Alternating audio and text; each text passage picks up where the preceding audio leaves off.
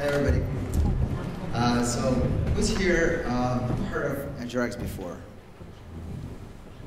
Great, awesome. Who's actively using it? That's very good. That's very good. All right, so my talk today is NgRx selectors. But first they made a wonderful introduction of me already. But basically, yeah, I work at Google for the last few years working on the Firebase console. I do contribute to the NgRx platform as well, and I maintain the NgRx as a whole within Google, and do some internal Angular and TypeScript courses as well. But we have a packed agenda there. We'll start with what selectors are, if you're not familiar with them. And we'll see then how their role expanded since the NgRx version 4 was introduced last year. We'll see how they took the responsibility of type checking of the store as well. We'll learn the advanced selector creation through the createSelectorFactory. And finally, we would look in the folder structure and where our selectors should be placed. So what are the selectors? Well, selectors are functions that describe how we take a slice of global state and provide them to the components. Let's see how we do it. For example, we have a store that has a method select. In there, we provide a function. In this case, it's an array function, arrow function. And then this arrow function, we sometimes pull out into a different function. Here's a product selector to be more helpful. And then we would use it in our store select. And these functions, the product selector, these are called selectors. It's us. Selectors became helpful to battle one of the most common mistakes that we do in the store when we do state management. And let's, for example, look at this interface. It's a product interface, has an ID, it has a type, has price, could have other fields as well. And we have a product state that describes some piece of state of our global state application. And there we have a products, which is an array of those products. We have product IDs, there's a string array of the IDs of those products. And we have a selected type here as well. Do you see the problem here? And the problem here is the product IDs. It's a derived state. And what's its derived state? It's something that's already part of the store anyway, products. We can easily get it from there. So derived states, it's a duplicated piece of state that's sort of transformed to be easier consumed by the components. But this is definitely a wrong approach. So what should we do? Well, first of all, let's get rid of that. Shouldn't be there. Instead, what we have is our selector function, the product ID selector, that would take our order state, select the products, and map through products and pick the IDs out of it. This is how selectors help battle one of the biggest problems. Moreover, they produce something that's called a view model. So since NgRx version 4 was introduced last year, it actually became very, very helpful. Some of you might have already heard of store module for feature or a X module for feature. And they allow you to add the feature state to the global state separately. So you don't describe the entire global state of application in one place. You can dynamically add pieces of that state separately. And you do access it by the product key. For example, here it's the product's feature. This was a major win for applications like Firebase console, because it's large, and having the entire state described in one place was a big problem.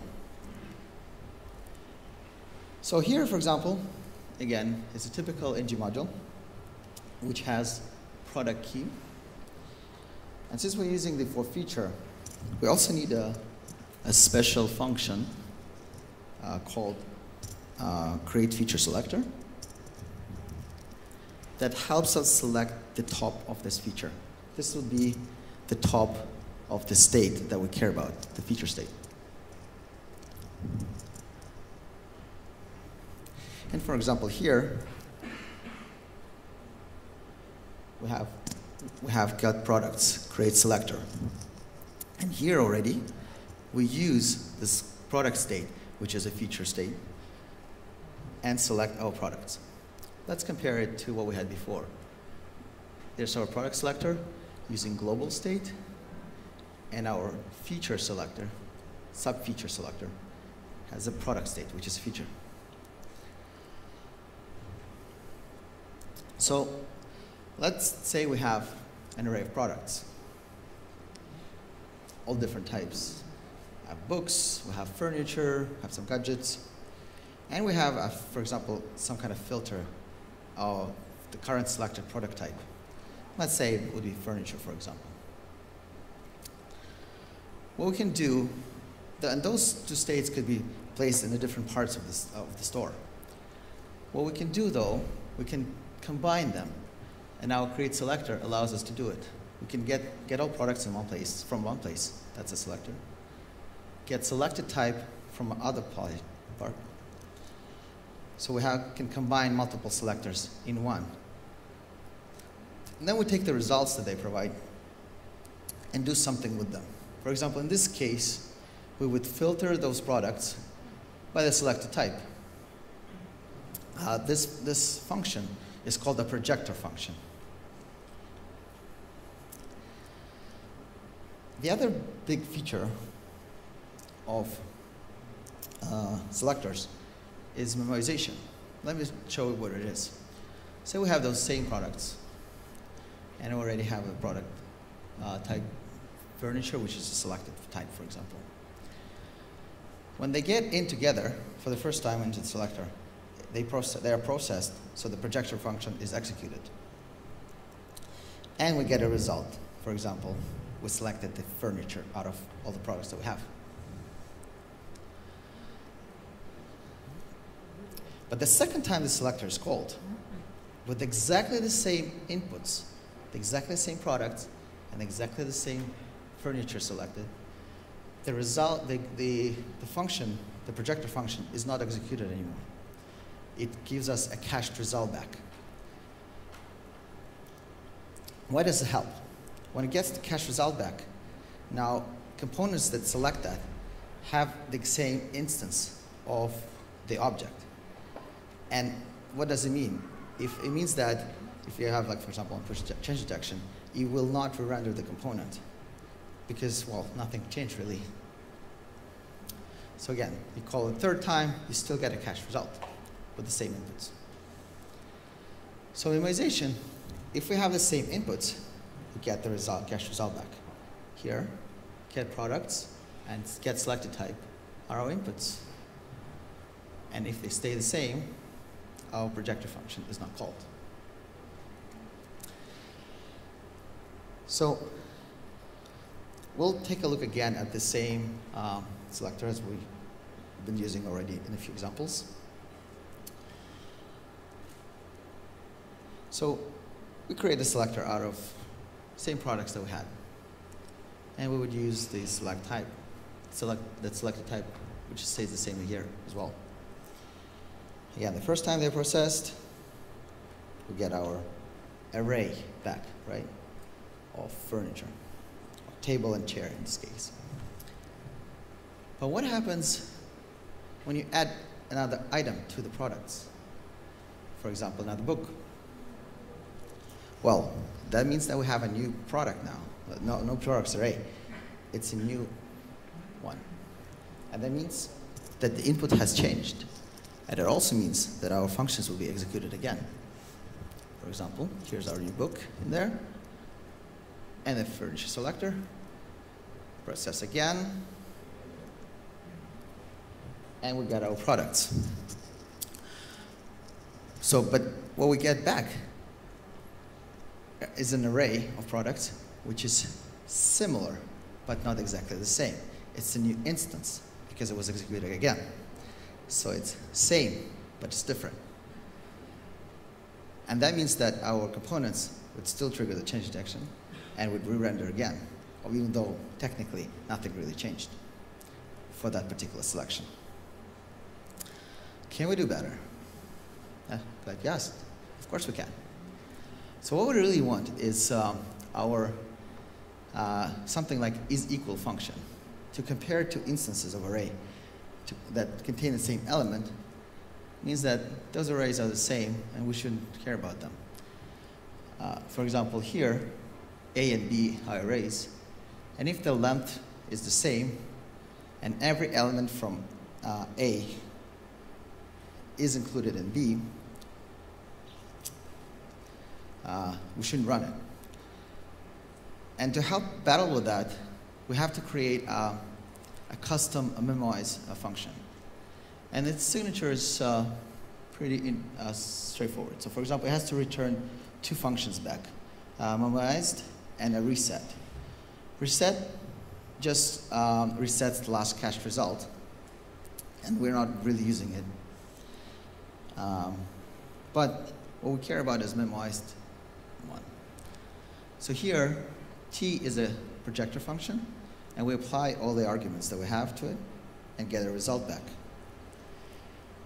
If there is, if the cache is empty, or our result, a new result, and the previous result are not the same, this is the is equal that we just wrote in the previous slide, then we would reassign results to the last result and return those results. That means that something has changed, and we want to trigger change detection for that. But if nothing happened, we're returning a cached result.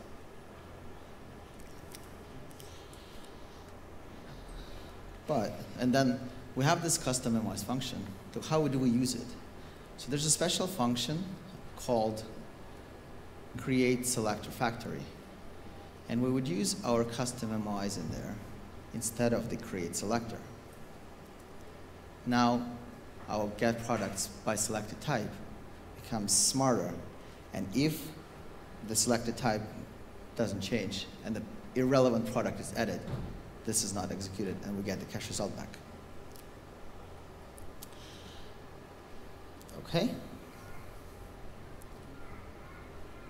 So here's again, this createSelectorFactory. We get a cache result back. But there's more. We had to write this custom memoize function. But I noticed that I had to use it quite often, right? And I didn't want to create every time or put it somewhere else. So I decided to push it to the NgRx platform itself. And as of 2 weeks ago, now we have another helper function within NgRx that you can use directly. It's called result memoize. And what it takes is a projector function and our equality comparison function as well. And we would use it the same way as we just used the custom memoize before. All right, so type checking. As we've seen, selectors are created from other selectors all the way to the main feature selector. And because of it, they keep track of the type as well from top selector. So for example, create feature selector here specifies that the product state is the state of our feature. And everything else follows along. This is what we don't have to write, but is typically inferred when we write a selector. The first one is a global type. And as you might have noticed, the features don't care about global type. The second one is a product state. This is the type of the first argument of this create selector. And the last one, product array, is the result that it provides. So all this is now inferred. And because of it, the users of a selector know what the type is. So since selectors are now checking the types themselves, how do we inject the store? Say we have a filtered product component, and it has a filtered product selector. As you can see, it infers the observable product array type right away because of the selector. We don't have to even type it. So store's global type now doesn't really exist because our store would usually consist of multiple features. And we just learned selectors are keeping type of themselves. So what do we do with the store? How do we inject it? Well, we can just inject it with the empty object. No type. Doesn't matter. That's not its job to follow anymore.